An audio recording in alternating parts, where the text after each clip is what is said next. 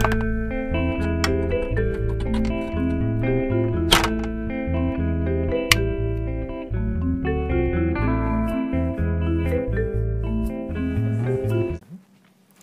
I have some water? Certainly. Sorry. Oh, what's the? More people have appeared.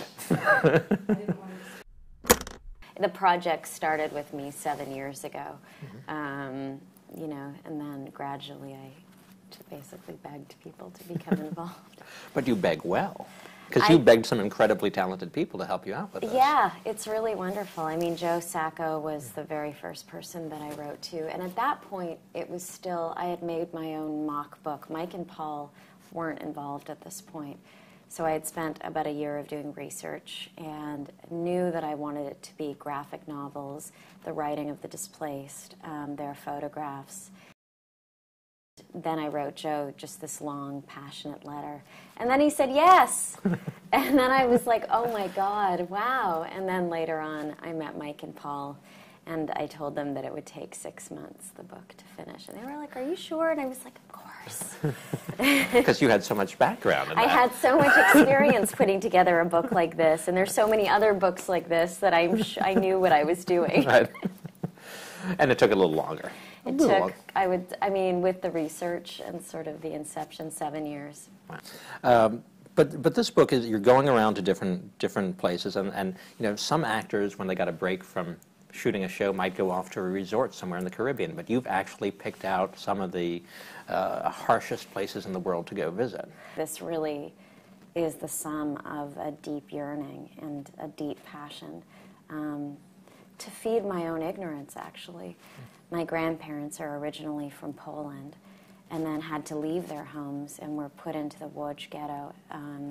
Then they were deported. My grandmother had a whole other life. She had a son, Iju, and a husband, and then they were taken away from her and murdered.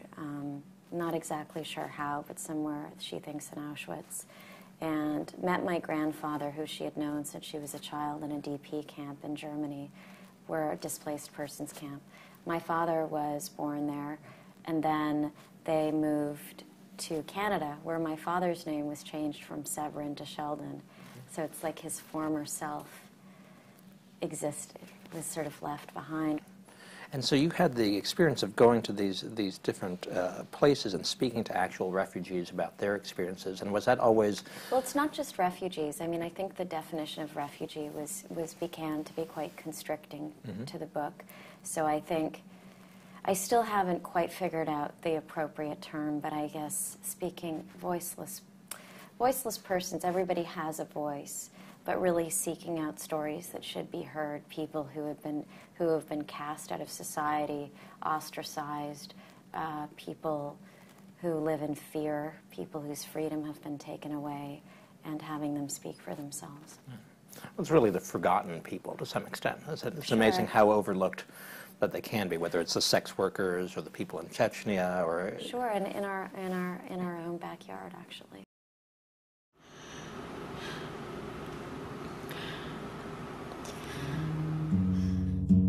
Only clowns who play with don't believe what you like before.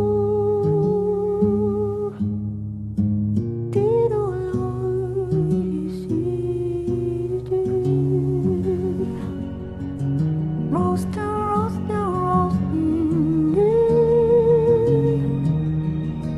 Mama going.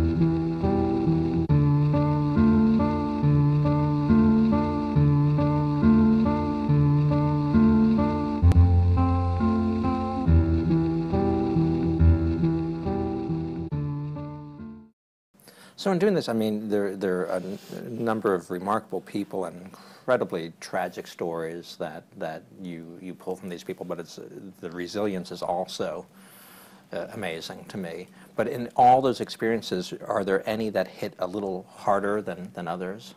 Sure. You know, meeting these child soldiers on the book who were kidnapped and taught to use guns and can't go back to their home because they escaped. They didn't want to be murderers, and they escaped, but they can't go home. Where do they go? They don't even speak the language in Thailand. They speak Burmese. They have no money. You know, what kind of a life is set up for those kids, and what kind of resources are left for these children, and how is the community looking after these children? So those stories hit home on a very deep level. You talk about you've started your tour, and you're going out to talk to people about paper documentary. And I don't want to generalize Americans, but Americans certainly are people who want to, like, what can I do? I want to take home action. What am I going to do today? Is there something that people can do after they purchase I Live Here and read through it? Absolutely. If people like this book, what I ask is that they please email their friends, and they tell their friends the reasons why this book is important and how it affects all of us, and that it's really important to support this project. That's a start, because the more support we have, the more we get to spread sort of this message out there, and the project's roots are always going to be in the communities themselves, so we need that grassroots support. We can't exist without it, actually.